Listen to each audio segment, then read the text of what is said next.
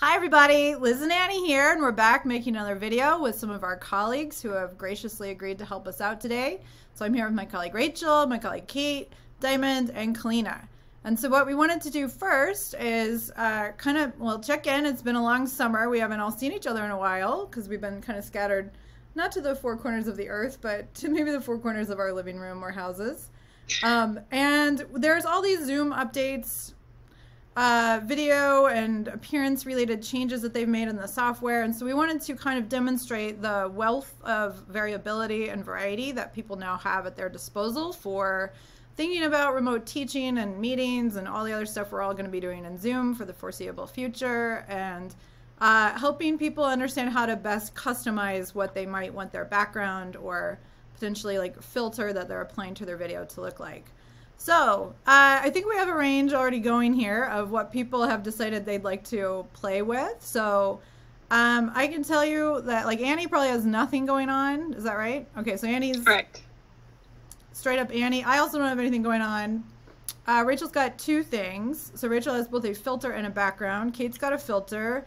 Diamond's got a background. And Kalina has nothing going on.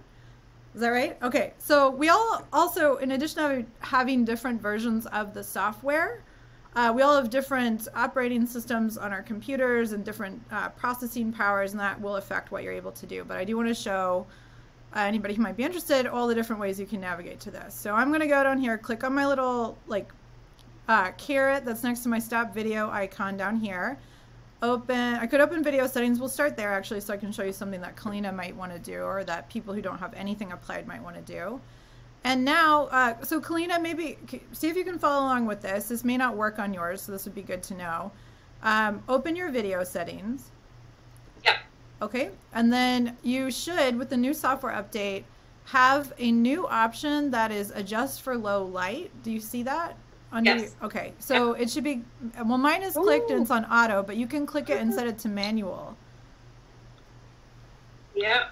And then you can increase it, so even if you don't have your lighting set up in a way that's gonna, you know, best highlight your bone structure and let your students see you when you're teaching or whatever the goal might be, you can use the new Zoom feature to don't go that far, but like within reason to apply it a little bit, and that will adjust for any of the low lighting that we all occasionally experience, like when the sun goes behind the cloud or no, I'm trying to lighten my eye bags under my eyes. Yeah, you want to like just so I'll show you what I'm able to do. I already have light going, but I can blow it out. Can everyone just really quickly see if they can blow out their lighting? Cool. Great. Mine looks the worst so far. Okay.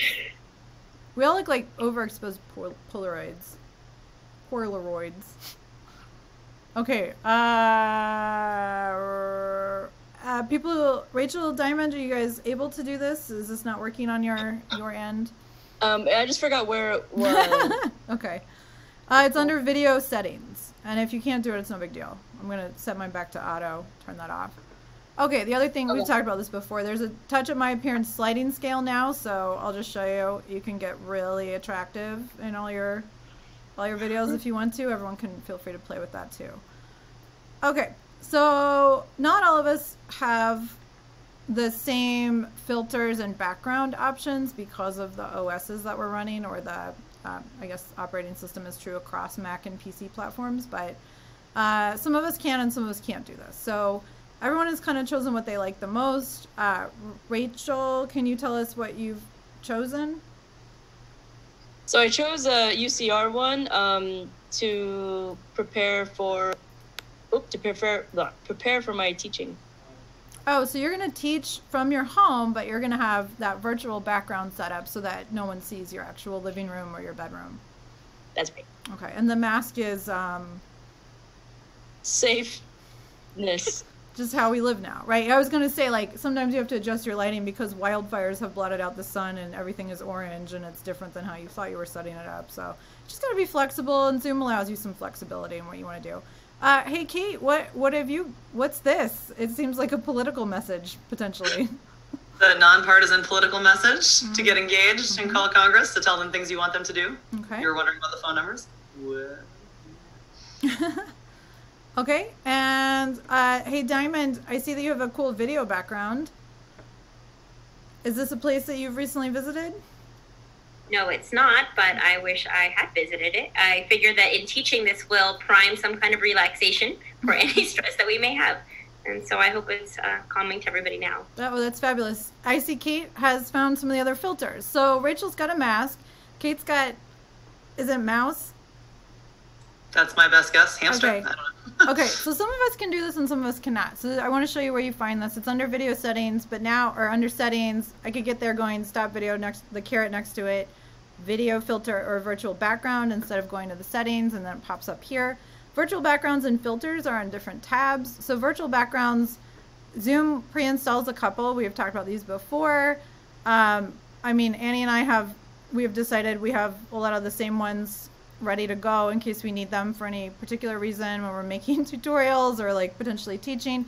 This is my all-time favorite, and I think I will, if I use a virtual background, it'll be this more than anything else. But I mean, you can find these on the internet. We didn't make these, just to be clear. You just Google Zoom backgrounds, download them, and then you can add them to your account by going over here and hitting this little plus sign. So you can upload images or video if your computer will run that kind of thing like that. The more interesting new addition and one of their new software updates is video filters. So this is where, okay, now everybody's got multiple things going. So you can have a background and a filter, and you can change your filter. So Rachel's got a mask, now Kate's got a mask. Annie has something on her face. What is it? It's a sprout Okay. and a blush. Okay, right. So that'll come in handy, I guess, when we're teaching. Or if you're in a meeting that's long and you need to like break it up a little bit. And then Kalina, I think you had mentioned you aren't seeing these options on your computer, so this may not be available to everybody. I'm not seeing them. Okay. Yes, Kate. I would just also note that you don't just have to look for Zoom backgrounds. Any picture can be used as a Zoom background. Mm-hmm. So yeah, if you took a picture that you really want, some people who are, I find deeply hilarious, have taken a static picture of their actual living room and then have put that as their background while they're sitting in their actual living room. So sort of like the waterfall thing, but that's not what my living room looks like. And then you can do like fun pranks with your students or with people in your meetings by disappearing into your literal actual background that you've selected as a fake virtual background. You can also upload videos as your background if your computer will run it like Diamonds is doing or like other people's have done. So, okay, so this, you could play with this. Oh, I didn't even mention there's other ways you can filter things. So if everyone could like help me out by showing as many examples as we can in a couple of minutes, go to filter. And then if everybody could just like kind of apply some filters, like the frames, the different borders. Yes, so Annie's in a movie theater, Kate's happy, Rachel's on an old TV, and also got cool. Wow, Rachel's just cranking through it. Cool. Annie and Kate have stopped. Nope. Annie's got a lot of hats. There's many hat options. Kalina feels left out. Diamond feels left out because this doesn't work yet on their end. But yeah, so some of these, obviously, thank you guys for demonstrating. Kate's also showing the like, I want to call them Instagram filters, but I don't know if that's appropriate. But like the video color filter, you can apply to the whole thing if you like a particular look for your videos that you might be recording, or the video that you're portraying or projecting out into the world when you're recording with your students. Okay, Rachel, that's a very complicated scene you've got. It's from Up. But is the pirate stuff from Up? Yes. Oh, my bad. Okay, cool. Okay, so we would say you might want to play around with this.